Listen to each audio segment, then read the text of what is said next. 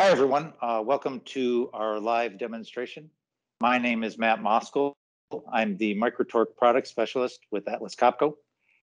So I'm here today to introduce you to our latest collaboration with Universal Robots. What we're going to go through today is the Universal Robot system connected to the Atlas Copco system and show you how these things work together. So, and how these are going to help you with your automated assembly process. So why are you here today? So if you're an integrator, you're probably here looking for a system that is versatile, has a lot of functionality to it, and something easy to program so that it makes it simpler for you to provide products to your end customer.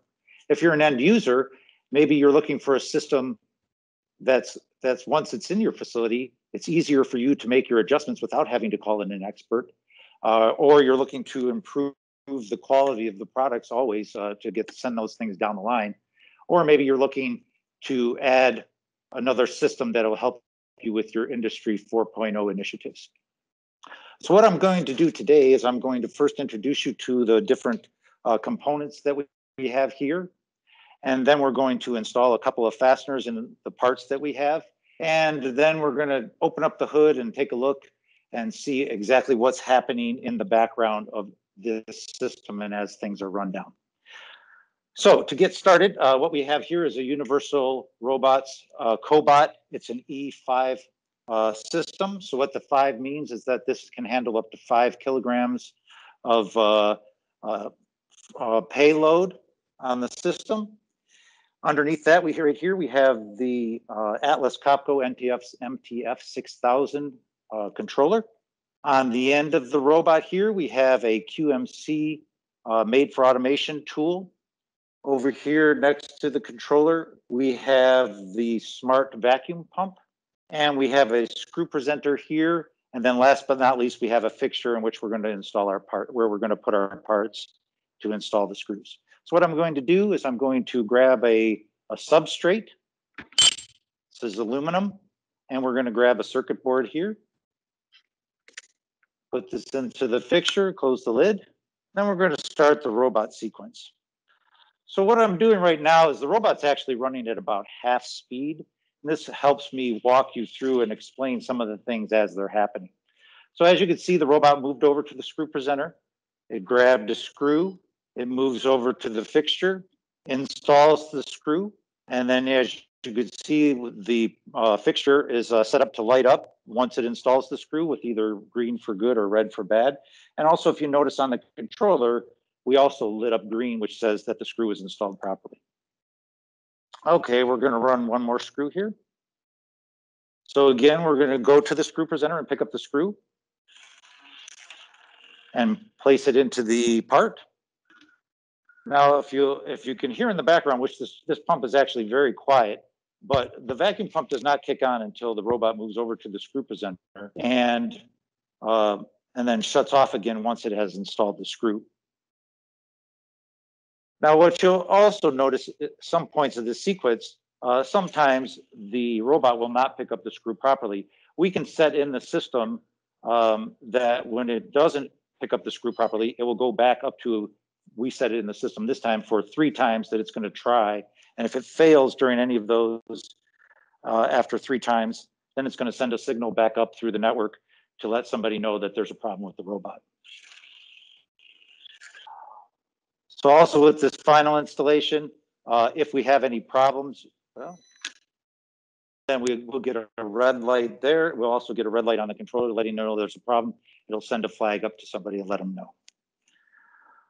So that's it for the demonstration. Now let's take a look under the hood and kind of see what else is going on here. So basically, this system is meant to increase your productivity. And we do that through an automation-friendly environment that we've created here in our venture with Universal Robots and Atlas Copco. We've created a smart system in that the controller is going to help provide lots of additional information back to the user. And as I'll show you here in just a minute, through our tightening technologies, we are actually more precise and accurate in the screws that we were driving into the system. So let's go to the first thing that we saw here. So we saw the Universal Robots Cobot. So while the robot is actually very, very interesting, it can do a lot of different things. It has lots of functionality. It's also very accurate and repeatable. One of the things that Universal has done in working with us is we've created a plugin of software that allows the user or the person that has to do the programming a very user-friendly environment to create their programs. It's basically a tree structure. It lets people go in and put in different variables and different settings to make sure that the robot does what it's supposed to. And a lot of this is done through drop down and pick list. Also through our engineers have done a lot of the work in the background so that your engineers don't have to learn how to do it. So it's very intuitive. It's a wizard-like programming environment. We can also put in pictures in this environment to help the programmer or the engineer who has to set up the robot to walk them through things. And then we can also set in other items in here where if maybe they need to test to make sure the robot moves over to pick up the screw accurately, or if we need to make sure that the vacuum levels are set properly, all those little pieces can be put into this environment that makes it very user-friendly for your people to make their designs and changes. So along with that, also, what did we see? We saw the MTF 6000 controller. The MTF 6000 controller is really the heart of the MicroTorque system. It provides a lot of different things. We have intelligent tightening processes on the one side of the brain, and on the other side of the brain, we can also handle all the full process control. This controller really is more like a smart PLC. We can have multiple torque programs in here with different types of graphic data and analysis. We can use different advanced tightening strategies, not just tighten to torque or angle. We can also do some other tightening strategies. We can detect if a thread when it's being driven in is damaged or if the bit slips during the drive-in process. We also can communicate with other systems, and we can remotely program this system so that we don't have to walk out to the floor every time something goes wrong. And we can handle lots of different automated and manual applications. So let's talk a little bit. I made mention of the smart tightening. So we have in the system, we can very easily, and usually we recommend starting with a multi-step tightening. So what a multi-step tightening does for you is it allows you just come in and first get the screw seated by maybe starting very slowly or maybe starting in a counterclockwise direction. And then once the screw is seated, then we can go to a higher speed to drive the screw down and then slow down once again to do the final part of the tightening of the screw. The high speed pieces can also help you reduce your cycle time, which is what we really all want, is to be able to move parts through more quickly and make the best use of the time that we have during the production process. Also in the MTF 6000, we have some unique tightening strategies. The first of which is what we call torque seating monitoring. So what this does is it drives a screw down to a final torque, but in the process, it is also monitoring the amount of clamping torque. So the clamping torque is the point at which the screw head contacts the surface, and everything that's applied after that point is all clamping the parts together. So while no one can easily measure clamping, clamping force, measure clamping force, clamping torque is the next best thing.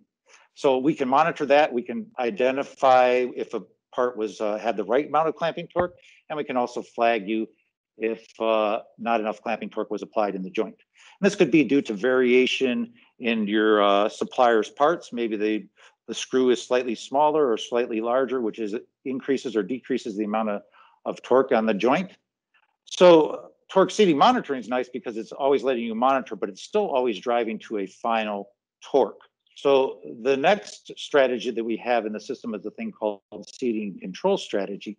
What seating control strategy does is it allows the system to automatically adjust the clamping torque so that the clamping torque is the same every time. So now if you have material that varies, either because the screw's been run in multiple times, like in a repair process, or if you just have varying material from your supplier, we can always make sure that the clamping torque is applied the same every time. So this way, really what's important is clamping torque, and we kind of help design engineers get around the habit of always writing their specs to final torque, and instead we can start looking at clamping torque and help them do things a little bit better and decrease the amount of recalls and defects that you have in your parts. Also worth mentioning here, the system actually can kick into an automatic rework mode. So should the cobot or robot install a fastener improperly, we can trigger through the interface, we can trigger the robot to back it out and try again, which reduces the need for quality gates on your production line and also rework stations.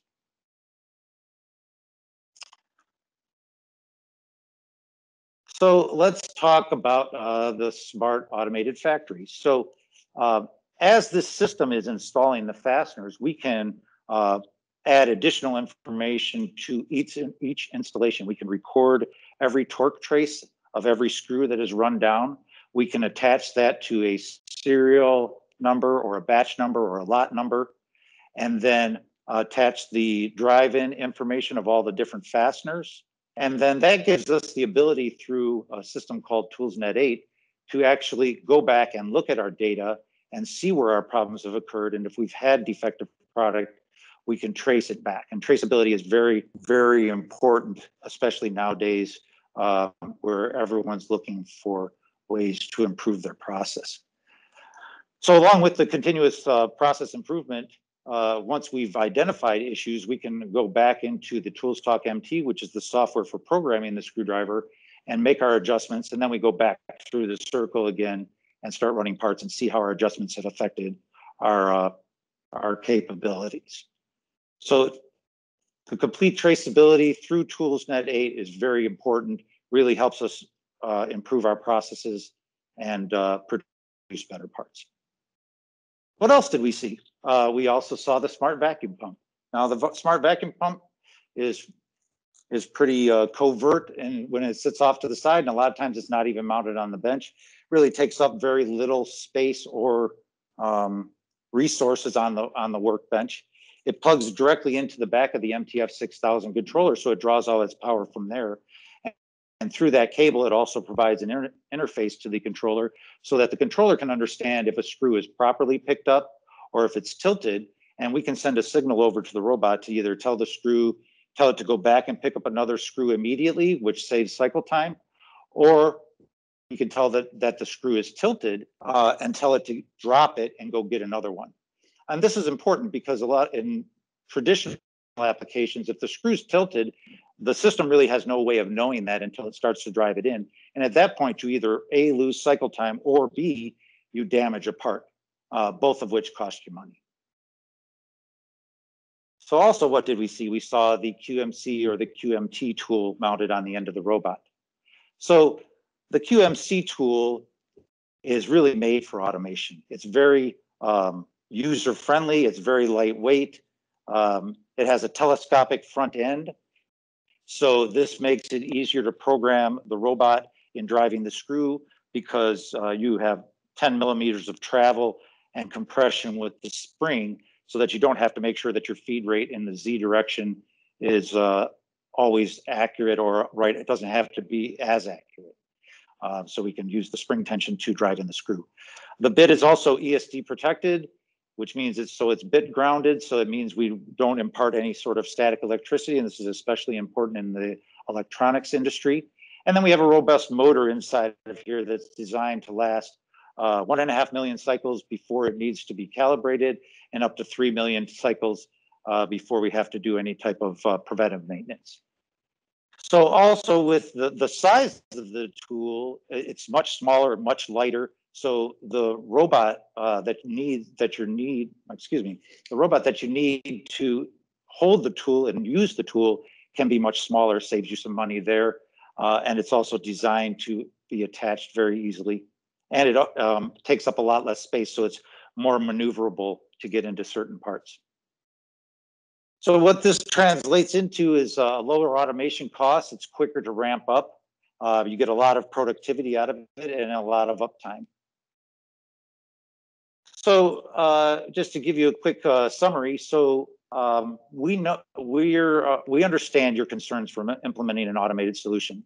We've been in automation for quite a few years now, and this latest collaboration with Universal Robots helps us to provide a reliable and ready-to-use system, something that you can use right out of the box pretty much, and profit from a straightforward implementation when it comes to creating your environment and putting your robot in.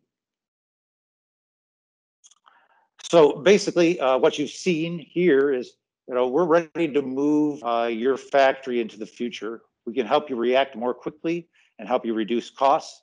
We can reduce the number of specialists that you need to support an installation. Information is easily available for you to make smart decisions regarding your process, and we can help you move into Industry 4.0. So thank you for joining us today. If you need further info, please visit our virtual booth and join our chat. And I really thank you for attending today. Have a great day.